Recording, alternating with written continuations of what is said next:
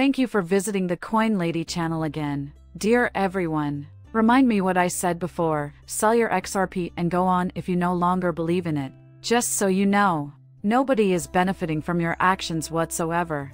Plus, you'll see most of these same commenters back in a month or two when XRP really takes off. Will claim that I was right when I warned you. I predicted XRP's meteoric rise. None of my XRP was ever sold. You shouldn't try to persuade someone to sell theirs if you're not planning to sell any of your own. That's my perspective on the matter. As far back as 2022 goes, you know, I've been updating you on the Ripple story, showing you how the community is growing and how the price of XRP hasn't changed despite all this development. Additionally, I warned you in 2020 that the banks are going to fail, and that this year will be the beginning of a very huge collapse. This time it's the federal government predicting its arrival. You were forewarned last year by Janet Yellen and the FDIC during the closed-door meeting, when they discussed their inability to compensate you financially. Still, I am the one who lies. Who is attempting to set you up for success in the long run? Me. Whether or if you're financially successful is something I do care about. I hope you get wealthy regardless of how much you despise me. Can you imagine the number of other people who would ever say that? Exactly zero. I care more about you than I do about myself.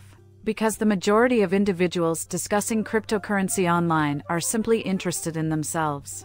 I mean, I gotta get my shit together if I'm going to start uploading vids every single day. For the simple reason that I would rather you not lose anything, and I value that above all else. For a while there, I was just like you. I'd sit around watching video after video, and I couldn't help but wonder why. I was going bankrupt from all the folks trying to convince me that I would be rich by the weekend. I will reveal it to you immediately. It has been quite some time since you held XRP. Well, I've been holding this position during 2018. Plus, my trust in XRP was unwavering throughout. I increased my holdings of XRPB when the SEC sued Ripple. And you can bet that I continued to do the same thing once the SEC declared LCX to be a security. Once the FCC said that, I bought LCX and Algo. You know why? Because, in my heart, I think all of these cryptocurrencies are undergoing some sort of SEC nonsense, as they cannot realize their full potential without supporting legislation. Holding XRP is like sitting through a movie. As I mentioned before, sitting back and telling yourself, all right, we're going through this bullshit with the SEC right now is what it's like. Believe it or not, it will ultimately bring us to the promised land, where XRP will turn us into millionaires. Even this year, XRP is going to have a wonderful run-up. Some individuals are going to get filthy rich off of it, and we're going to continue on to other people who acquire money that changes their lives.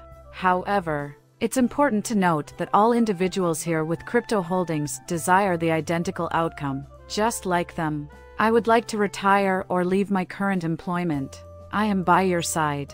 However, being patient is key in order to reach that point. It would be greatly appreciated if someone could spare us the opinion that this coin is terrible. We should sell the coin and move on to something else because it is terrible.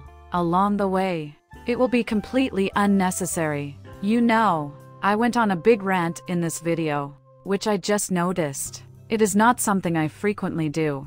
It has been really frustrating for me because this space was never this crowded in 2018 to 2020, not even when the SEC sued Ripple. I don't know if these individuals are paid to tell us to sell this cryptocurrency or to fight over it, but it's like they're living for it now. This time, though, things are different. It only takes one major announcement at this very moment.